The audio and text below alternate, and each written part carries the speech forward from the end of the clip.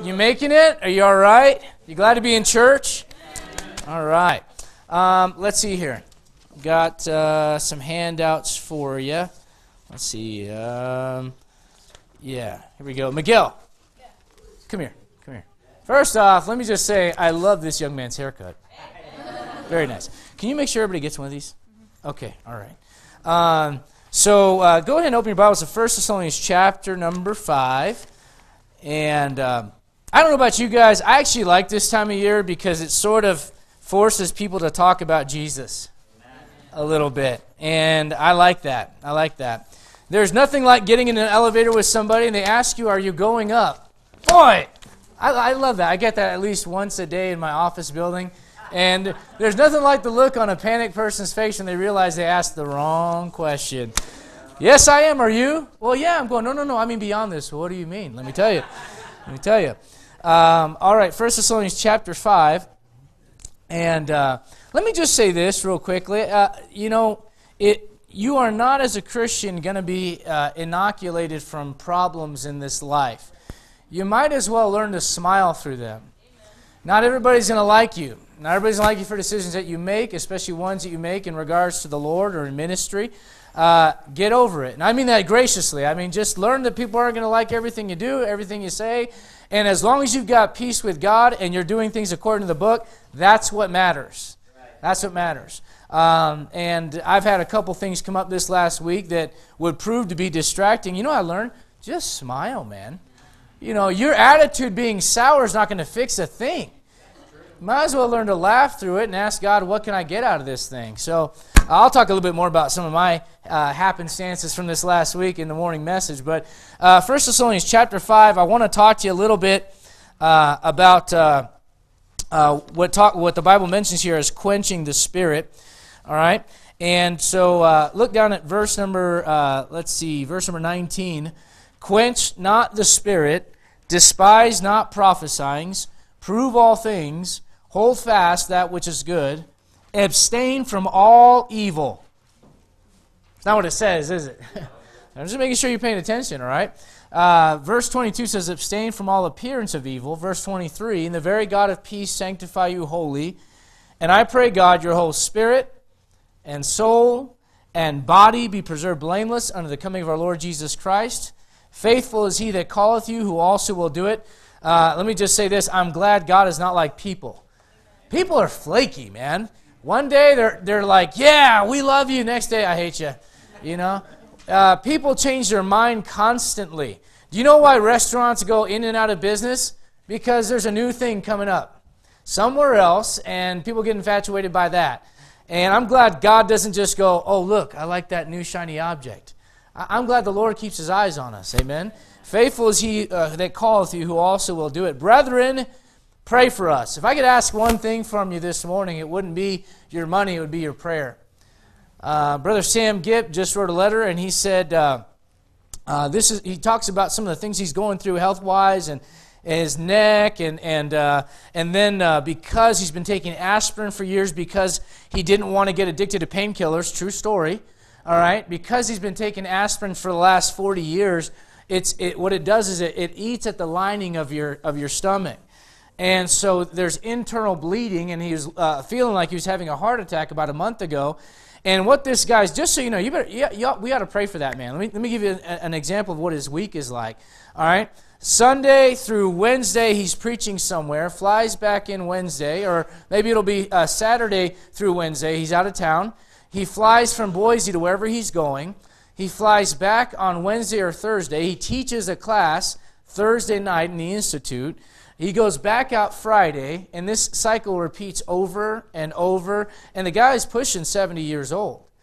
And so you put that with fused neck and some of these vertebrae that aren't working anymore, and some of the surgeries from 2008, about 10 years ago, that are now no longer, the thing that they were supposed to do have actually come apart, and it's not working anymore. Constant pain.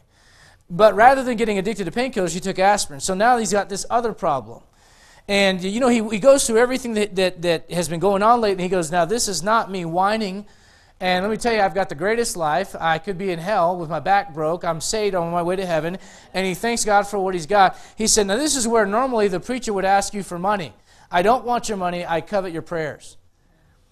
No amount of money can buy people's time on their knees praying for God's people and for God's preachers. And I'll tell you right now, guys, it is the biggest blessing to me that when I'm going through trouble, I can make a phone call or send a text message and have the entire church pray for me. And I can tell you, I felt it and I appreciate it from the things that I experienced this last week. And listen, the things I experienced are nothing. They're just first world problems. Understand that. These are not real problems. They're inconveniences is what they are. Real problems is, I'm being persecuted for my faith. A real problem is I just got diagnosed with cancer. I haven't faced that, all right? I'm not saying that I want to, but my point is this. When I am facing any kind of trouble or any kind of inconvenience, it's a blessing to know that I can say, brethren, pray for me, and there's prayers going up. Better than that, this morning, Sister Rosa comes, she goes, Pastor, she tells me in Spanish, she gives me a big hug, she goes, Pastor, who should we go jump for you in the name of Jesus? So that's great. That's a Puerto Rican from New York right there. I like that. But I appreciate that. That's good, all right? Brethren, pray for us. Greet all the brethren with an holy kiss. Brother Justin tried that with me this morning. I said, no, brother, don't take that thing. I'm just kidding. He did not. I'm just playing, all right? I charge you by the Lord. We'll look back at what that's talking about, though. I charge you by the Lord that this epistle be read unto all the holy brethren. The grace of our Lord Jesus Christ be with you. Amen. All right, so we're going to try to finish out the chapter today. We'll see how that goes. But let me give you a couple things right off the bat. Go back to verse number 19 where it says, quench not the spirit. Now, this is not, we're going to be picking it up. Let's see here. I'm going to start on number 50. You may or may not have that from last week. If you don't have that, that's okay. But in your outline, number 50 says, quench not the spirit is similar to what is found in Ephesians chapter 4, verse 30, where you're told not to grieve the Spirit. Let's go to Ephesians chapter 4. We'll come back to this. Ephesians chapter 4. And it says, grieve not the Spirit. Grieve not the Spirit. Ephesians chapter 4. What is that talking about? And what does that mean? All right, let me just give you simply what that means is you're disobedient to God. When you're disobedient to God, it grieves the Holy Spirit of God inside of you. All right, and that can be manifested in a number of different ways. It can be rebellion, it can be pride, it can be selfishness. But in the context of the passage, I want you to look at Ephesians 4 and look at verse number 25, or verse 24. And that you put on the new man, which after God is created in righteousness and true holiness. Do you know what that means? That means that those people that believe that when you get saved, there is no more old man, they haven't really read their Bible. Or they're not being honest about what they believe doctrinally. Because if the Lord tells you to put something on, what that tells me is I still have a choice in the matter. And I can choose to... Listen, this morning I chose to select this suit coat, right? And you say, what does that mean? I had a choice in the matter. I could have put it on, could have put a different one on, could have put no suit coat on, but I had a choice. And when he says, put on the new man, which after God is created in righteousness and true holiness, what that means is that even though, yes, you are saved, your sins are under the blood of Jesus Christ, and there's Christ in you, the hope of glory, you choose every single day whether that's what you put on or if you put on the old man. If you let the old man have victory or the new man. So he tells you, put on the new man. Verse 25, wherefore, putting away lying, speak every man truth with his neighbor, for we are members one of another. You know how you can grieve the Spirit? By lying. All right, now little white lies aren't so little and they're not so innocent because typically, let's be honest and let's be real this morning, when you lie once, you got to say another lie to cover it up. Then there's another one, and then there's another one. And before you know it, boy, this thing's huge and you want to retract it all, but it's really hard. Look at verse 26. Be angry and sin not. You know what will grieve the Holy Spirit of God in your life? When you're angry and out of anger, you say things you shouldn't say. When you're angry and out of anger, you react to a situation the wrong way. You complain, you murmur. When you're angry and you take it out on your spouse, you take it out on your children. When you're angry and you refuse to read your Bible because, after all, God did me wrong and I'm not going to listen to Him anymore. When you do that, you say, what happens? You grieve the Spirit of God. Now, let me give you a doctrinal distinction between Old Testament and New Testament. In the Old Testament, if someone grieves the Holy Spirit of God enough, the greatest example is Saul, King Saul in the Old Testament. The Spirit of God would leave that person. And that's what happens over there in Samuel. All right? Now, thank God you don't have to worry about that. Look at Ephesians 4 and go down to verse 30. Grieve not the Holy Spirit of God, whereby ye are sealed unto the day of redemption. That's the rapture. The Holy Spirit will be in you until that day. However, you can grieve Him. All right? And boy, this thing can be illustrated in a number of different ways. I can remain married to my wife, but boy, I can really grieve her if I want to. All right? And listen, that illustration can be put in any kind of relationship. You can be in a relationship, but grieve the other party. And so when you're disobedient to what God says, and there's a list of things here that are mentioned. All right, look at verse number 26. Be angry and sin not, let not the sun go down upon your wrath. When you go to sleep angry with somebody, when you go to sleep with unconfessed sin, when you go to sleep bitter towards somebody and you haven't gotten it right, that grieves the Spirit of God in your life. You ever notice that when you've got a problem with somebody, it's almost like the Bible doesn't taste the same, and preaching doesn't sound the same, and your prayer life just doesn't feel the same? Something's off. You say, what is it? You're grieving the Spirit of God. He's not left you. He won't leave you. You have that assurance from what you read in verse 30. But you can grieve Him.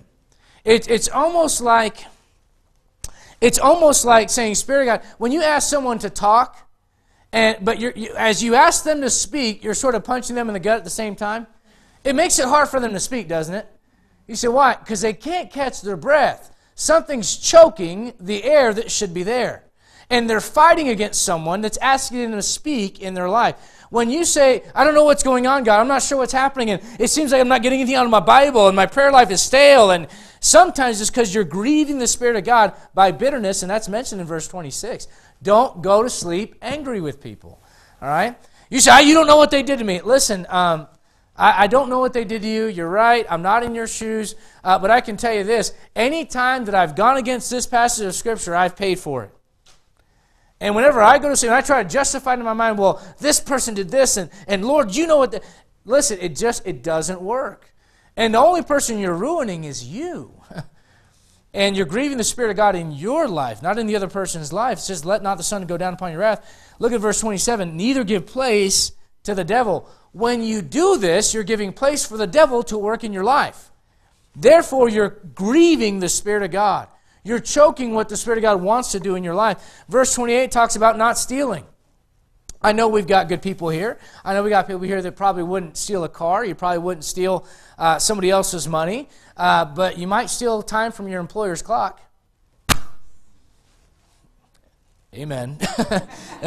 Listen, what I'm getting at is don't steal. All right? Be honest. This is Christian character stuff. Look at verse 29.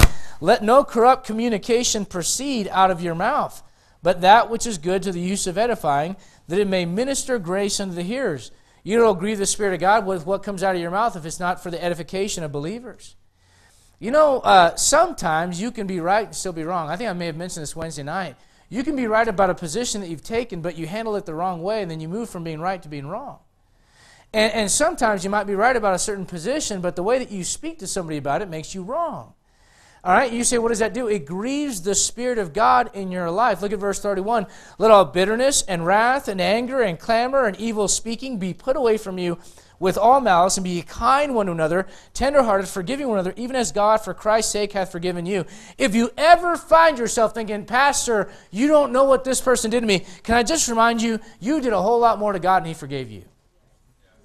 It's Bible. It's Bible, all right? So, again, number 50 in your outline, this is something that can be done, talking about quenching the Spirit, or grieving the Spirit, based on what we allow in our lives as believers. Verses 24 through 32 give us an understanding of how we can grieve the Spirit. Now, let me give you a couple of other things. I was talking with somebody recently, and they asked me, do you believe in the baptism of the Holy Ghost? I said, yes, I do. They go, well, you're a Baptist. What do you mean you believe in that? I said, well, let's talk about what that means. It's almost like Clinton back in the 90s. It depends on what your definition of is, or I don't, what is it, the other one? I do not think that word means what you think it means, The baptism of the Holy Ghost is not what some people make it out to be, all right? So when it talks about quenching the Spirit and grieving the Spirit, you can do so, but it doesn't mean that you lose the Spirit of God. So let's talk a little bit about the work of the Holy Spirit in your life, and let's talk about the baptism of the Holy Spirit. Look at 1 Corinthians chapter number 12. Now, this is not in your notes, it's not in your outline, but I thought it was important because here's the deal. When I come across something like this, I'm assuming that if people are asking me questions like this, they're probably asking you questions like this. All right? And if you talk about the Lord to anybody, at some point in time, stuff like this is going to come up. And you need to be ready to have an answer of what to expect. 1 Corinthians 12, and look, if you would, at verse number 12. For as the body is one, and hath many members, and all the members of that one body, being many, are one body, so also is Christ. All right, the Bible says, he that hath the Son of God hath life, he that hath not the Son of God hath not life. Either you're saved, or you're not. You're saved, or you're lost. You're in the body of Christ, or you're out of the body of Christ. Right? So if you're in the body of Christ, you are saved. You've been born again. All right? The way that the Bible describes what God does in your life the moment you get saved, and this is what I try to tell people, you don't always, when someone gets saved, they go, was I supposed to feel something? You know, is there some kind of light that's supposed to go off? And I'll tell you, depending on what your circumstances in life, I've seen some people just shed tears, just, oh, thank you, God, for saving. I've seen some people bow their head and go, Lord, I know I'm a sinner, and I'm on my way to hell. They get done praying, look up, they go, that was it, right? Yeah, that was it. You trusted Christ, you saved from your heart? Yeah, I did. Okay. All right. And so it's not so much about the experience or the feeling, but let me tell you what happens when you get saved. When you get saved, Christ is put in you, and you are put in Christ. Do you understand how that works? The Bible talks about the world that then was being in the water and out of the water, right? The water was in the world, the world was in the water. Think about it like this. If you get in the bathtub, you're in the water, and the water's in you, right?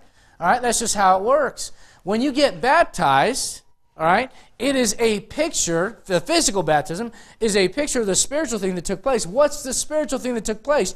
You were put in Christ, and Christ was put in you. So when it talks about a spiritual baptism, look at 1 Corinthians 12 and verse number 13. For by one Spirit are we all baptized into one body, whether we be Jews or Gentiles, whether we be bond or free, and have been all made to drink into one Spirit. For the body is not one member, but many. Many members, but one body. That spiritual baptism, let me say this. I'll give you $1 million if you can find anywhere in that passage of Scripture where it mentions that thing being associated with a second blessing. Some people teach that you get saved, but you don't have the Holy Spirit until this certain experience happens. And let me just say this. More times than not, when someone teaches something that's off, they're getting it from the Bible, but they're getting it from the wrong place and time. Or they're pulling something out of context. All right? So what some people teach about the Spirit of God is, number one, He can leave you. Ephesians 4:30, thank God, shows you He can't. All right? God made His promise, and He's going to seal you unto the day of redemption. All right? So we want to get that much out of the way. Well, now let's go a little bit further. What some people teach is, okay, I've trusted Christ as my Savior, I believed on Him, but I haven't yet been baptized in the Holy Spirit. And so I need to get this second blessing, I need to have this other experience that gets me baptized in the Spirit of God. Very clearly, from just reading 1 Corinthians chapter 12, you can see that baptism in the Spirit and salvation are one and the same. Because Christ is being put in you, and you are being put in Christ. All right? But let me give you this, because what some people do is they try to go to the book of Acts. Now, guys, let me say this. Is Acts inspired Scripture from God? Sure it is. All right? Is it any less important than what Paul writes? No. However, you need to understand this. If you try to get church doctrine in an understanding of salvation as it is today, from how God administers the Holy Spirit in the book of Acts, you're going to be very confused. Let me tell you what I mean by that. Look at Acts chapter number 2. Go to Acts chapter 2, and I'm just going to give you a little bit of doctrine. I know that the practical side of things here is that you're not supposed to quench or grieve the Holy Spirit of God in your life by disobeying God's Word, by going against the instruction He's given you.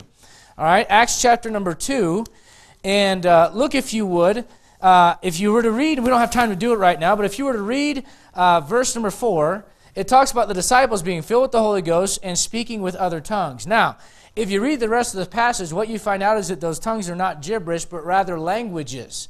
They're languages from different parts of the world, and as these people come from different parts of the world to Jerusalem, all right, and the Holy Spirit is given to the disciples as Jesus promised in Acts chapter number 1, All right?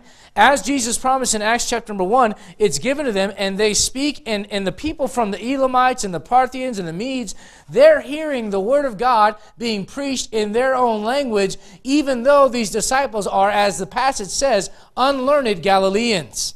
That's the miracle of tongues. But let me show you something that's interesting about this. Go down toward the end of the chapter and look at verse number 38.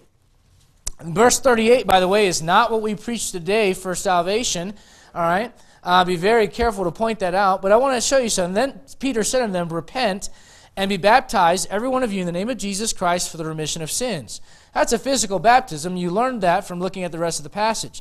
And ye shall receive the gift of the Holy Ghost. Now look at verse 41.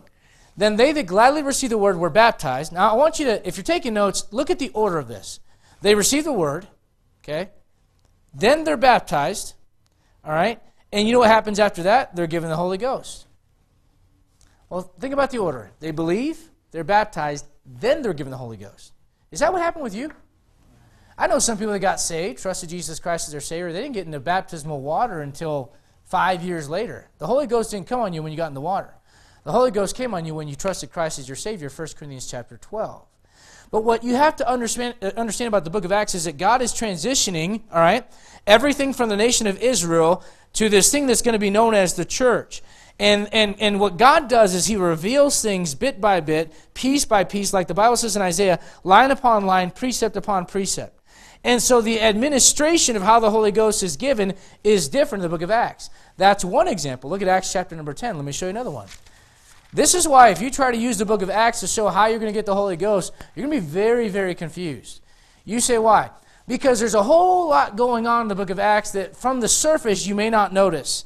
All right? The bigger thing that's taking place is that the nation of Israel is coming to grips with the understanding that the kingdom of heaven, the kingdom that was promised to them by John the Baptist and then by their Messiah, is not going to happen in their lifetime. And so all of a sudden that's going away, and what's being ushered in is this thing called the church. And so look at Acts chapter number 10. Look at Acts 10 and verse number 44. This is the encounter of Peter with Cornelius. All right? So remember in Acts 2, they believe the word, they're baptized, and then they get the Holy Ghost. Look at Acts chapter 10. You're going to see a different order. Verse 44. While Peter yet spake these words, the Holy Ghost fell on all them which heard the word. Look at that. They don't get baptized yet. He's talking to them. The Holy Spirit comes on them. And do you believe the Bible? Amen. All right, you got to take it literally, right? And so we take it literally. In this passage, Peter is speaking, and the Holy Ghost just falls on them. And then look at verse 45. They of the circumcision which believed were astonished, as many as came with Peter, because on the Gentiles also was poured out the gift of the Holy Ghost. For they, the unbelieving Jews, there's the context, heard them speak, the Gentiles, with tongues and magnify God. Look at verse 47. So here's what happens. They're listening to Peter preach, they get the Holy Spirit, and then afterwards they get baptized. Are you with me? Yeah. Are you noticing the order, how it's changed from chapter 2? All right, that's unique, that's different, right? Look at Acts chapter number 19. Now, I'm not going to go into why I think it happens in that order right now, but I'll just say this. It's different from Acts 2 to Acts 10. And it's different from Acts 10 to Acts 19. And by the way, let me give you this. Acts 2, 10, and 19 are the only 3 times in the book of Acts, which is a historical account of the ministry of the apostles in the early church. Acts 2, 10, and 19 are the only accounts of people speaking in tongues given in the book of Acts. And what you learn in every single one of those instances is there are unbelieving Jews present. You say, why? Because the tongues are for a sign, not to them that believe, but to them that believe not. I asked somebody yesterday, I said, hey, let me ask you a question. You said you're speaking in tongues and praying in an unknown tongue? Yeah. In your prayer life with God? Yeah. Okay, then explain this to me. Why does it say in 1 Corinthians 14:22 that tongues are for a sign, not to them that believe, but to them that believe not? Yeah. Who's this sign for? Where are they at if you're just praying by yourself? And what is it doing for you? Then in 1 Corinthians 1:22, it says the Jews require a sign, but the Greeks seek after wisdom. You put 1:22 and 14:22 together, and what you find out is that every time that tongues are given in the book of Acts, there are unbelieving Jews who God is trying to confirm the word to and show those unbelieving Jews, hey, that guy you crucified, yeah, he was your Messiah. Hey, those people that you say are unclean, yeah, they're going to be part of the same group as you now, called the church. And so look at Acts chapter 19. Acts 19. And look at verse number 2. He said unto them, have you received the Holy Ghost since you believed? Now, who's Paul talking to? Paul is talking to Apollos. And he's talking to this man, Apollos, in Ephesus. And he asked him, have you received the Holy Ghost? And they said to him, we have not so much as heard whether there be any Holy Ghost. Look at that. Then look at verse 3. You say, why? Because the last thing they knew, the last thing Apollos knew about, was the baptism of John. That's the last message that he heard. Do you know what John's message was? Repent, for the kingdom of heaven is at hand. Get ready for your Messiah. Well, the Messiah came. He was crucified. He was buried. He rose again. Now he's gone. And the last thing that Apollos heard was from way back here. Do you understand why there's a transition that has to take place in the book of Acts? There's a lot going on in those first 30 to 40 years of the first century. All right? Look at verse 3. He asked him, unto what were you baptized? Unto John's baptism. Verse 4. Then said Paul, John verily baptized with the baptism of repentance, saying unto the people that they should believe on him which should come after him, that is, on Christ Jesus. When they heard this, they were baptized in the name of the Lord Jesus. Okay, notice something else. This time they believe his message. They get baptized. Now look at this. When Paul had laid his hands upon them. Oh, ho, ho, ho. In Acts 2, no one's laying hands on anybody. In Acts 10, no one's laying hands on anybody. But in Acts 19, for them to get the Holy Ghost, someone's laying hands on somebody. Do you understand why you can't build what you believe in regards to church-age doctrine from the book of Acts? So which one would it be? Would it be Acts 2? You know, it's like a game show. We'll look behind door number 1, Acts chapter 2. Or would it be door number 2, Acts 10? Or door number 3, Acts 19? You know, which one would it be? And so you can't pull church-age doctrine from Acts. There's a lot you can't get out of it. I'm not discounting the book of Acts. But what I'm saying is God administers the Holy Ghost like this today. And you know this from Paul's writings. You trust Christ as your Savior. You are baptized by the Spirit of God into Christ's body. And Christ is put in you, and you are placed in Christ. End of story. Amen. Now, here's what happens. The Holy Spirit's in you. You're going to get all the Holy Spirit you're ever going to get the moment of salvation. However, if you're walking in the flesh, do you know what you do? Go back to 1 Thessalonians chapter 5. If you're walking in the flesh, you know what you do? You quench the Spirit. Verse 19, quench not the Spirit. If you walk in the flesh and you disobey God's word, Ephesians 4, you grieve the Spirit. Grieving and quenching the Spirit sort of have the same connotation. It's like you're choking something. And you're choking the work of the Holy Spirit in your life based on how you react to God's word. If you're obedient, you know what the Bible says? Go to Ephesians chapter number 5. Ephesians chapter 5. Ephesians chapter 5, look at verse number 18. And be not drunk with wine wherein is excess, but be filled with the Spirit. Everybody with me this morning? All right, filled with the Spirit, all right? So here's the point. The point is, when you're following the Lord and listening to what He says and obeying Him, you are crucifying the flesh, and there's less of you and there's more of Him. It is not a matter of, okay, after salvation, I've got to have this second experience so I can be filled with the Spirit. You know why I think some people like that idea? Because I think it removes the responsibility from them to do right as a Christian. It just makes it, well, God hasn't given me that yet. No. You got saved. You trusted Christ as your Savior. You have the Holy Spirit of God. You have everything you need to live right. But sometimes, because of how you react to God's Word and how you react in the flesh to things, you quench the Spirit or grieve the Spirit of God. And the warning that Paul is giving here has to do with not quenching the Spirit. Go back to 1 Thessalonians chapter 5 and look at this again. Quench not the Spirit is what it says in verse number 19.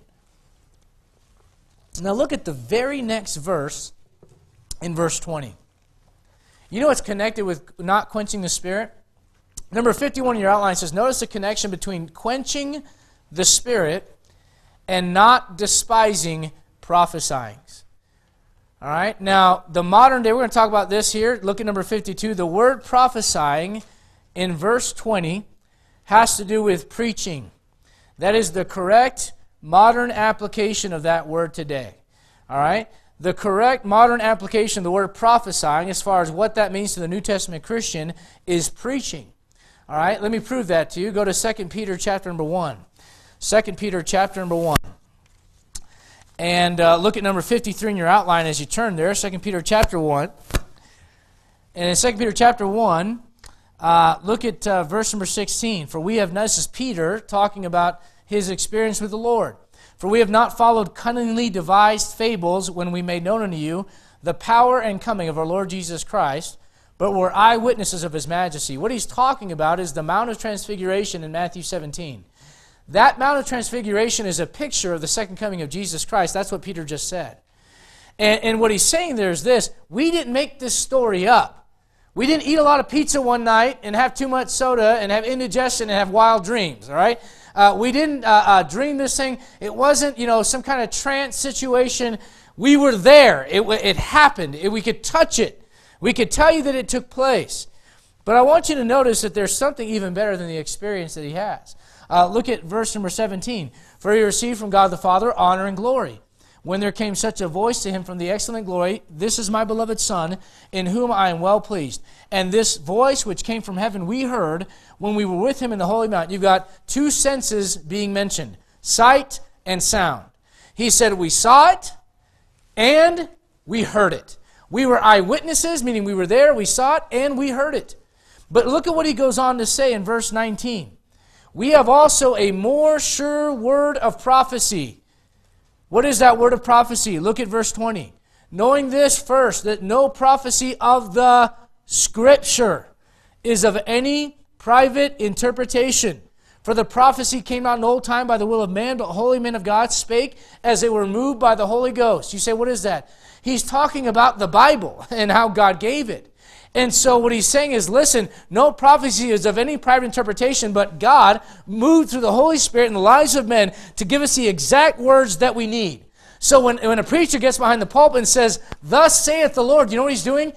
He's prophesying from the Bible. And so what Paul is saying is, despise not prophesying. Now, I don't know, you may not be... You may be superhuman. You might love church every time you're here. But there's going to be at some point a message you don't like. There'll be something you don't like. You know what he says? Don't despise it. You say, why? It's good for you. Well, I've already heard it before. Hear it again. You say, why? Because he says he associates quenching the Spirit of God. Let me tell you something that'll just kill a church service. If you come in with a bless me if you can preacher attitude. You're not, let me just say this. It doesn't hurt the preacher, if he's got any sense about him, all right, just learns to do this. You know why? The Bible says, be not dismayed at their faces. I can tell you, there have been times, I wish I could put a mirror right here. Because there have been times where I'm looking out and I can go, they're not getting a blessing. Oh, man, I hit something there. Almost like we were talking, me and Miss Debbie were talking before church and said, you know what we're going to do? We got stage number 1 of the nursery pagers completed. Stage 2 is yet to come. You say, what's stage 2? Instead of it being a buzzer, a pager, it has electric shock factor. So parents are sitting there, and so it's time to go get my kid. Listen, sometimes when I'm preaching on stuff, it looks like that's exactly what happens. You say, what is that? I don't know. I mean, it's different for everybody. Sometimes just something that's said and you don't like it. Sometimes it's a matter of how it's being delivered. And I'll tell you right now, if you want to find fault in the preacher, you'll find it in me. I won't always deliver the message right, but what he's saying is don't despise the message. Not even the messenger. He's not saying despise not the prophets. He says, despise not prophesying. You say, why? Because it'll quench the Spirit of God in your life. It'll quench the Spirit of God in a church service. And I tell you, I've been, my wife and I, you guys know this already. We were on deputation years ago as missionaries, and we were in over 200 churches. And there are times where you walk in, and boy, it's fresh and it's exciting. People are happy to be there. You can tell people have been in prayer. They've been in their Bible. Some of them have been fasting. And boy, it's like there's electricity in the room. Now listen, I'm not one of these guys that lives for experiences, but I'll tell you this. I will tell you there's nothing like coming to a church service where people have been prayed up, they've been fasting, and they've been in their Bibles, and they've been letting God work in their lives because, man, it is something else. And God will move in a church service like that. Let me flip that. There's nothing like coming to a church service where it's dead and it's dry as cracker juice, as they say down south. You say, what is that? Just, man, it doesn't matter what. You could be talking about the resurrection. You could be talking about the birth of Christ. You could be talking about the grace of God. And it's just like, ugh.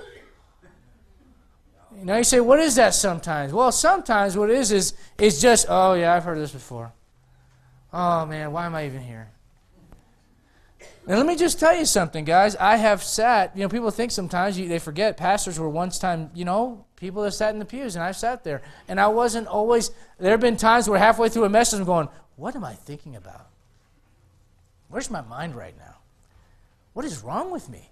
Lord, forgive me. I want to get something out of this. What a colossal waste of time. Let's do the math, guys. It takes you, I'm going to guess, about an hour to get things ready in the morning. If you got kids, if you have 8, you just multiply. For every kid, it's this much more time, right? And then it takes you so long to get to church, and then you're sitting for 2 hours, and if it's a really long day, 3 hours, if pastor's going real long, and to sit there that long, and then another 30, 20 minutes to go home, that's, that could be 4 hours of your day. What a colossal waste of time if you're going to get nothing out of it. Amen. Despise not prophesying. Now, let me show you this from the outline, number 53. We see this prophesying being the reference to preaching today from 2 Peter 1, verses 16 through 21. And it says this, where you see a contrast between experiences and the Bible. Notice that the Word of God is superior or more sure. So what do you mean? Peter's drawing a correlation between an experience he had literally on a mountaintop. We always talk about mountaintop experiences. You ever been like, you just feel like you're high for Jesus? And I don't mean that blasphemous. I just mean it doesn't matter what's thrown at you. You're not deterred. You're excited. You're just on cloud nine when you walk with the Lord, and everything's just great. All right? That's a mountaintop experience. We can't live on the mountain. We get to visit every once in a while. Amen? And so, you know what's happening here? There is a mountaintop experience where Peter's on top of a mountain, and there's Jesus, and there's Moses, and there's Elijah, and what a great experience. And yet, do you know what he says about that? He says, seeing that and hearing that, what an experience, and I was there. But do you know what's more sure than that? Words in a book. Amen. So you know what that tells you? The Word is more superior to experience. And that's important to get because there are some people that would say, well, I know this is true from the Bible because I experienced this. Can I say this? It is a blessing when God confirms things through an experience. But if God's confirmation is an experience that goes against Scripture, can I say this? That wasn't the Lord. See why? Because this is more sure than all of that. All right, now, number 54 says there were prophets. There were prophets in the early church. Understand, at the time of the book of Acts, for example, you're talking about history that covers the day that Christ went back up into heaven. That's fresh, man. All right, so we're looking at 33 A.D. All right, and it covers about, let's see here, about, I'd say, 15 years of experience altogether, roughly. And so you're talking about from about 33 to about 50 A.D., maybe a little bit less than that. And so what you have is you've got, again, like I mentioned, you got a transition where the Bible has not been completely given, and God is still using prophets like He did in the Old Testament. A prophet, another name for a prophet in the Old Testament was seer, S-E-E-R. You say, what does that mean? They could see into the future, and God would supernaturally reveal the future to them so they could give it to other people. Guys, I don't need to come here and go, guys, last night the Lord spoke to me. And the Lord told me that if you don't give me $5,000, He's going to kill me. Some of you go like, amen, praise the Lord, it's about time. But there's people that do that. They get up and say, God spoke to me. And when they said that God spoke to them, they mentioned something that cannot be proven with the Bible. Guys, be leery of that. Prove all things. We're going to see that in the passage in 1 Thessalonians. All right? The point is this. There were prophets in the early church, but that's because the Bible had not yet been given in its entirety. One example is Agabus, who we learn about from Acts chapter 11, verse 28. Agabus foretold of a dearth or a famine that was going to take place in Jerusalem. And you know what happens eventually? The Macedonian Christians and the Corinthian Christians give money and send money to the saints in Jerusalem at the hands of the Apostle Paul to be able. There's no Western Union. Thank God there was no instant money transfers. That's what they did to me in my bank, there was none of that stuff back then. So if you want to send money somewhere, someone's taking it. And that's what Paul did. Now, Paul knew this. Paul does this later. Agabus prophesies of this chapters before he ever goes there. Years before it takes place. All right? So again, there was a place for that in the early church. But you need to understand, with the Bible being completed, there is no need for that. And you need to be very leery of someone that tries to tell you that God spoke to them and they've got a special message. And listen, I don't care what the cult is. Every single cult does that. Well, yes, there's the Bible. As a matter of fact, I got to tell you this. I was going through the radio station, and my truck has HD channels. I don't even know enough about this technology, all right? I just know that it's sort of funky because 1 minute it's KOSI, which is all Christmas music for the rest of the season, all right? And then the next minute it's the Mormon channel. And I'm going, this is interesting. Now listen, I'm sitting there going, this is funny. And I listen to this guy talking. He's talking about the King James Bible. Right. And he's talking about how it's superior to mine. I'm going, amen, you get him, Brother Joe, get him. You know, and he's talking about it's superior and it's more majestic in its language. I'm going, yeah. He goes, and anyways, if you want to find out what the modern meaning of these words are, you just got to look in the LDS footnotes in your King James Bible, and they'll show you what those words would be in the modern translations anyways. I go, oh. So in the end, there's another authority that's superior to the Bible God gave you. And what I'm trying to get at, guys, is this. It doesn't matter if it's someone says a vision came to me, an angel came to me. Galatians warns against that. God came to me. Listen, I understand God might lead us to do certain things. There are times where I might get up and say, I believe this is what God wants for our church. But I'm not saying God came to me in a vision. And he told me if we don't have $10,000 to do this, then we're going to... Listen, that's just foolishness, guys. And it's rampant in Christianity because people don't know their Bible. And they don't know how, they've never been shown how to rightly divide the word of truth. All right? Now go back, if you would, 1 Thessalonians chapter 5. We'll look at verse 21. Great commandment here. Great commandment. Number 55 in your outline. 1 Thessalonians chapter 5, verse 21. Prove all things. Let me ask you a question. Do you guys like to fill in the blank things? Does that help you stay on track a little bit? You can thank Ariana for that. One day she's going, Dad, I like the outlines you have with the questions where we write everything down. But it's just, I don't know, it's too much. Can you just do fill in the blanks? I really like that. I said, oh, okay. So you guys can thank Ariana for that. But prove all things. That's the commandment. Prove all things is found in verse 21. Refers to executing discernment and judgment over every part of your life and measuring it all by the Bible. Or as they say in the world, measuring it by the book. You are also told, all right, you're told there in verse number 21, prove all things, but look, notice what else.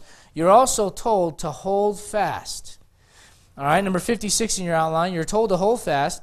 Keep in mind, this is where we get the modern word fastener. Now, I'm not a carpenter, but I can tell, there's a couple, I can see where there were the nails that were driven in, and what they'll do is they'll drive those nails in, then they'll put putty over it, then they'll sand it, and then they'll stain it. But do you know what that nail is doing from this piece of wood, that's the trim to the interior frame? Do you know what it's doing? It's fastened to it. You know what that means? It's sticking to it. All right? You know what they call glue? It's liquid fastener. Worst thing in the world you could ever do, by the way, I know from experience, is you get glue on your fingers and then go to take your contacts out. That's bad. All right? You get stuff sticking to the wrong stuff. There's a spiritual lesson in there, I believe. You don't want to get stuck to the wrong stuff. All right? But it says there in your outline, keep in mind, this is where we get the word fastener.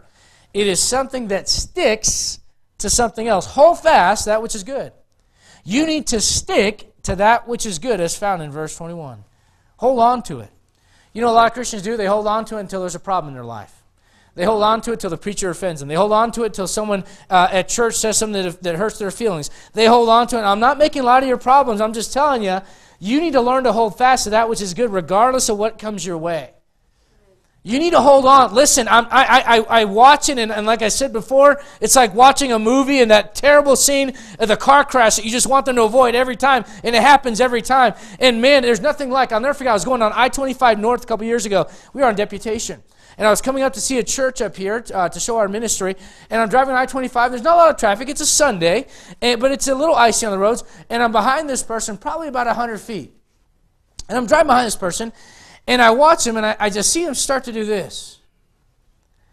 And I'm watching from a distance. And I go, okay, time to shift down. And I'm going a little bit slower. And all of a sudden I see it going like this. And I'm going, Lord, no. This is bad. This is bad. Nothing you can do to stop it. And all of a sudden, before you know it, it's bam! Going about 60 miles an hour right into that embankment.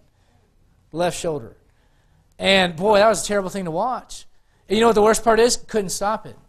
You know what's hard as a pastor? Watching other Christians go out of control. And they miss one church service, and they miss two, then they miss three, then they miss four, and before you know it, bam! Now, listen, I know it's not all about whether you're at church. I get that, but I'm telling you, the Lord will test you, and He'll test it in a way that's manifest in your life by whether you stay in church and whether you stay in your Bible, whether you stay on your knees through tough times. Hold fast to that which is good. Guys, I'm going to say this, and I'm going to say it graciously, but we're spoiled rotten. And there are Christians that wish they could come to church 3 times a week. There are Christians in this world that wish they could open up a Bible in public. They wish they could stand on a street corner where they live and give out the gospel of Jesus Christ to whoever walks by, and they can't. And we come to church, well, you don't know what's going on in my life. I don't. I'm not trying to beat you up. I'm not trying to make fun of you. I'm not trying to make light of your troubles. I'm just telling you, whatever you're going through, there are people that wish they could step in your shoes. Why? Listen, hold fast to that which is good. Hold on to it. Look at 2 Timothy chapter 1. If you find a place where you can get the Bible taught to you, you can learn the Bible, and you can fellowship with other believers, hold on to it. And I'm not saying this is the only church. I'll tell you this. There have been Christians that move away, and I say, listen, find a good church. You say, why? It's invaluable in your life. It's invaluable to your family. It is invaluable to your marriage. You take yourself out of church for a month, and you see how you walk with the Lord. Take yourself out of church and out of your Bible for a month and see what your marriage is like. And see what your family is like. It's going to be different, and it ain't going to be better. All right? And so my point this morning is this. Hold on. Hold fast to that which is good. 2 Timothy chapter 1, look at verse 13. Hold fast the form of sound words, which thou hast heard of me in faith and love, which is in Christ Jesus. You are told, number 57, to hold fast to the form of sound words as found in 2 Timothy 1:13. Do you have it in your Bible? All right, hold on to it. Do you have it at your church? Hold on to it. Wherever you can find the form of sound words, hold on to it. Don't let it go. You know what the Bible says in the Old Testament? Buy the truth and sell it not. You know what that means? When you got it in your hands, don't let it go. I'll say to you like this in light of that verse. Everyone in here has a price tag. Everyone. There's something that I could be tempted with that wouldn't bother you a bit. And there are things that you could be tempted with that wouldn't bother me a bit. And my point is this, and it's just to hold fast. When that temptation, when that thing comes your way, rather than saying, yeah, I'll sell it, I'll get rid of it, man, hold on to it and don't let it go. All right? Hold fast the form of sound words. Hold fast to that which is good. Can I say this practically? If you've got a saved husband or wife, hold on to them. You got kids that are saved, man, hold on to them. People are very lax with the things that God has given. Hold fast that which is good. You got a Christian marriage, hold on to it. Not everybody has that. Well, you know my spouse, and I don't know you either. I always love that. You know, you don't know what I'm going. My spouse is like, well, I'm guessing you're not heaven on earth either sometimes. But you're told to hold on to it. Hold fast that which is good. Go back to 1 Thessalonians chapter 5. 1 Thessalonians chapter 5. Got to hurry. 1 Thessalonians chapter 5. Look at verse number 22. Abstain from all appearance of evil. Let me say this. Number 58 in your outline says, verse 22 in our passage gives instruction that the modern Christian has a problem with because the modern Christian is more focused on individual liberties. I've got my rights. I've got my liberties in Christ. Individual liberties rather than the edification of others. If what you're going to do, if where you're going to go, and what you're going to say is not going to help somebody draw closer to Jesus Christ, you may want to consider not going, not saying, not doing. You say, well, I can't. I won't lose my salvation. I understand that. You've got liberty in Christ. I get that. But when you put your liberty above the edification of other Christians, you become carnal. And when you put your liberties above that, you know what that shows? It shows God that you're not in this for others and you're not in this for Him. You're in this to see how far you can get with the world and still hold on to Jesus. That's not how this is intended to go. He says, abstain from all appearance of evil. Let me say this in your outline, number 58. It's not about what something is, but how it appears. There are some things that are not in and of themselves bad, but boy, they appear wrong. And I'll tell you what I heard a preacher illustrate years ago. He's got a guy ruffling through his sock drawer, and he says, "Honey!" And she goes, "What are you yelling about?" You ever been home like that, you know? And he goes, "Well, I can't tell if my socks are clean or dirty. I don't know if they're," you know, he's doing the smell test. And let me tell you something. If they're dirty, I know they're dirty, amen. I can smell them, and okay, they're gone. They go back in the laundry basket. I can't tell if they're clean or if they're dirty. She says, "Honey, if it's doubtful, it's dirty." Listen, as a Christian, if it's doubtful, stay away from it. Stay away from it. You know, I've heard all the different reasons why this particular thing is not wrong and you can do it. And let me say this.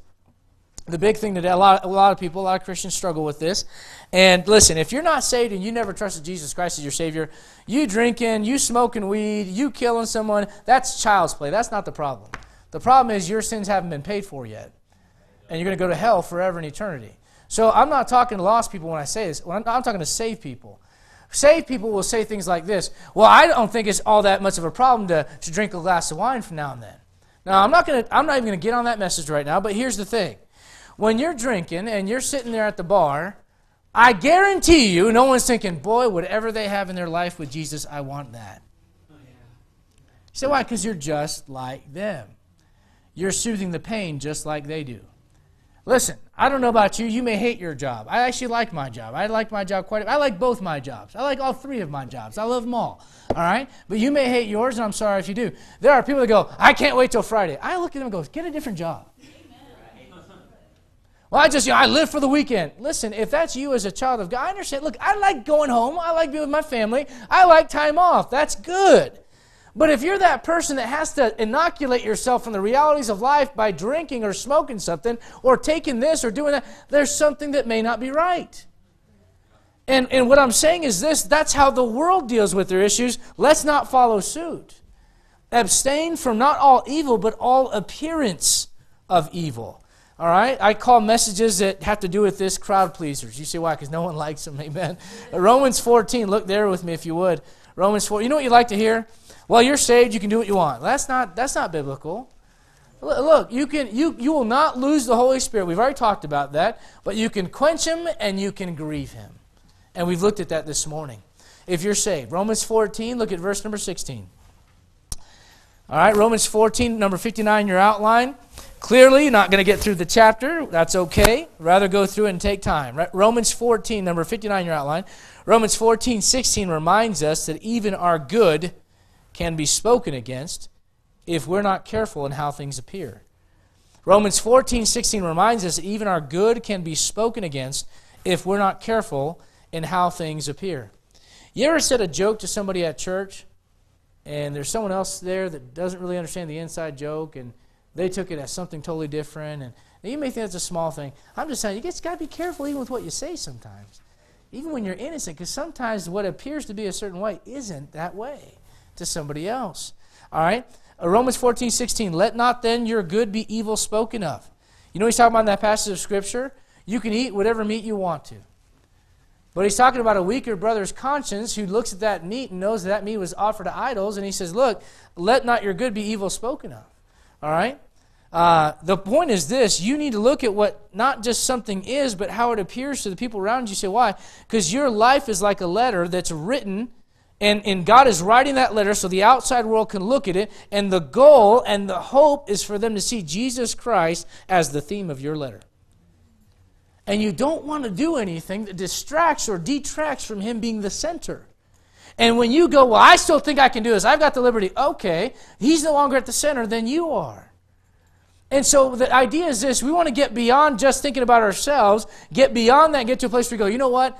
As much as I'd like to do that, and it's not in and of itself wrong, I just don't think I want to be found there, because it could appear the wrong way to some of these people, and I don't want to be a stumbling block to them. Listen, I'm going to tell you what. I'm just going to leave it like this, and I'll move on. We'll get to the last point in the outline and be done for the day. You know what? I eat out.